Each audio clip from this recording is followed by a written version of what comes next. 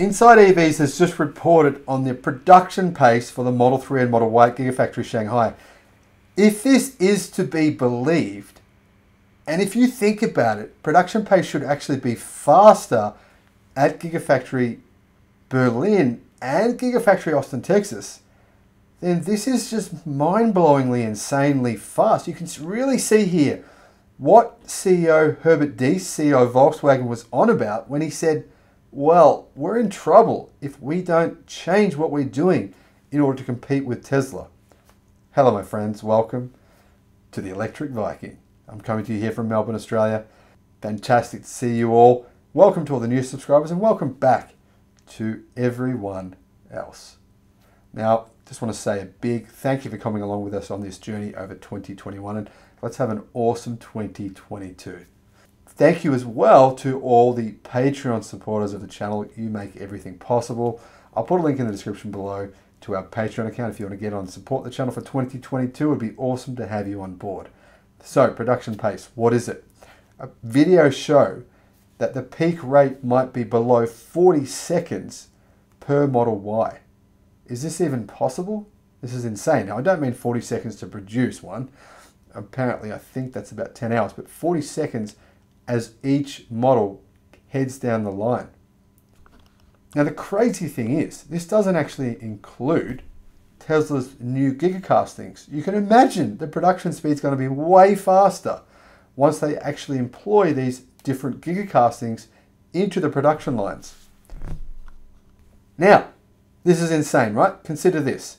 The Tesla Giga Shanghai plant in China is currently the biggest electric car plant in the world considering its volume, but it's about to expand significantly by around about 50% from what I'm hearing in 2022. Repetitively produces enough cars to exceed 50,000 sales of made in China Model 3 and Model Y. Now, to get to 50,000 per month, this requires a run rate of less than 1 minute per car. And based on the latest sales data, volume is already at a level of 650,000 per year. Now, when they've increased the size of the factory, as they plan on doing next year, I believe volume will hit 1 million at a run rate of 1 million coming out of one factory. This kind of efficiency, incorporating gigacastings into the factory, incorporating their constant drive for efficiency, is seriously impressive. Now, this first video includes a 10-minute segment and a 5-minute segment of the Model Y leaving the workshop. Drive Tesla says that during this 10-minute segment, 16 new cars were completed, which would be 38 seconds per car on average. In the following 5-minute segment, 7 cars were completed, which translated to an average of 44 seconds per car. I don't know why there's a slight change between the two segments, but whatever. There's not a whole lot of difference between 38 and 44 seconds. You can really see here, can't you? Herbert is saying Tesla's our biggest competition. China and Tesla are our biggest competition. That's what he said. I know some of you don't like Tesla, but hey, that's facts. Facts are facts. He said that. I think he knows more than I do, more than you do. He's been to Tesla's factory in Giga Berlin. He's obviously got a personal rapport with Elon Musk. And you've got to say, this is scary to consider Tesla's efficiency here, considering they haven't even put into place the gigacastings, which I'm sure will go in there eventually. Now, apparently, Gigafactory in Berlin will produce a new car body every 45 seconds.